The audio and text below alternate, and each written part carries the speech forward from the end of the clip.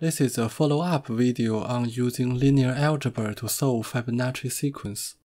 I will demonstrate how to implement matrix computation in Python using the NumPy library. In last video, to compute the 10th Fibonacci number, we constructed a system of difference equations using fk2 and fk1.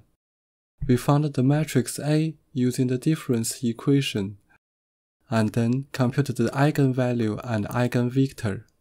Later, we found the coefficient C1 and C2 from the initial state UO. Let's jump into the Jupyter Notebook to implement these. First, import NumPy as NP. Press Shift plus Enter to run the current cell. Let's define an empty function, which takes n as a parameter and return nothing. In the first vision, I want to hardcode C1 and C2. Let's put them into a row vector. C1 is 1 over square root 5 and C2 is negative square root 5. We do the same for lambda. Lambda is preserved keyword in Python, so I will call it lam. Lambda 1 is 1 plus square root 5 over 2, and lambda 2 is 1 minus square root 5 over 2.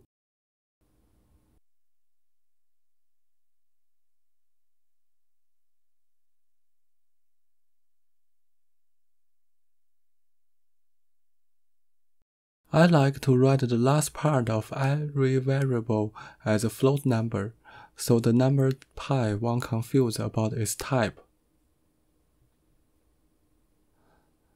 I put x1 and x2 as a row vector, since it's easier to type.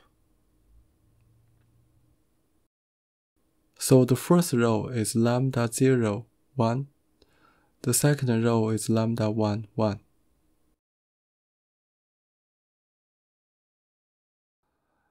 Let's try n equal to 10 first. The asterisk is pointwise multiply. The double asterisk means lambda to the power n. The dot product is using the @ sign. I wrapped C lambda in an array, so the NumPy knows it's a 1 by 2 matrix.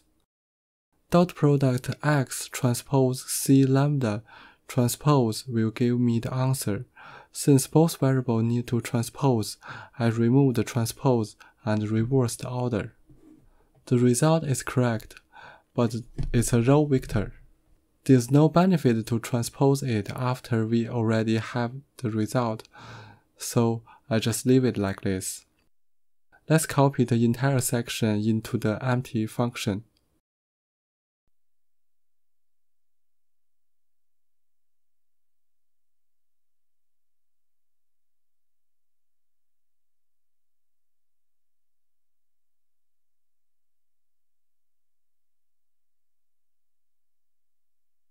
Try call the function with parameter 10.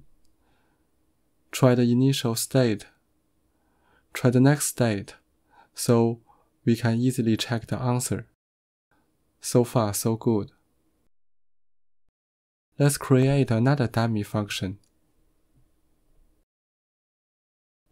This time, we want to solve the same problem with the built-in linear algebra functions. Recall, A is a 2 by 2 matrix which contains 1, 1, 1, 0.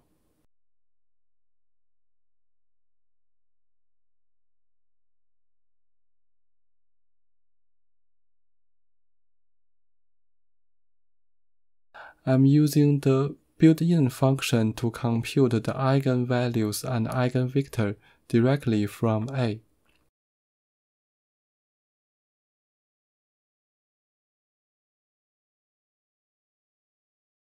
The coefficient can be computed from the system of equation of x and vector 1, 0.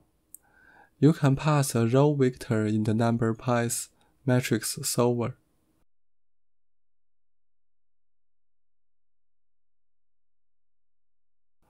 Since x and c lambda are in column vector form, we write x dot product c lambda to the power of 10 this time.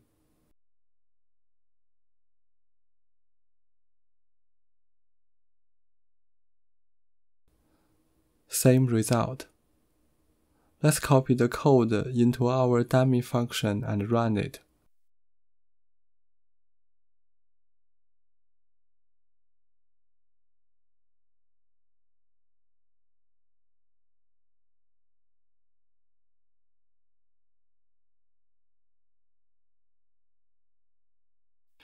We got the same result from the first function. Notice that the eigenvalue, eigenvectors, and coefficients are constant. If you need to run the function multiple times, they can be predefined outside the function to improve performance. We just build two functions to compute the Fibonacci number without any loop and recursive. I think it's very cool. Thank you.